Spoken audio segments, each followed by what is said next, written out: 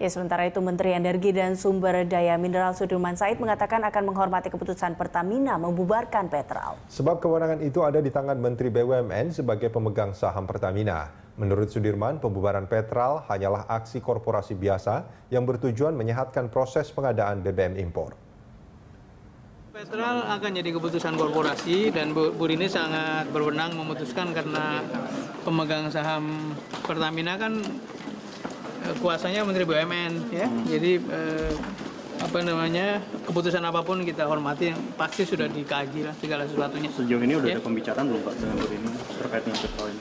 Tidak seluruh urusan korporasi dibicarakan dengan Menteri ESDM dong. Saya kan ada dampaknya gitu Pak, saya kira yang akan dilakukan adalah bagaimana menyehatkan proses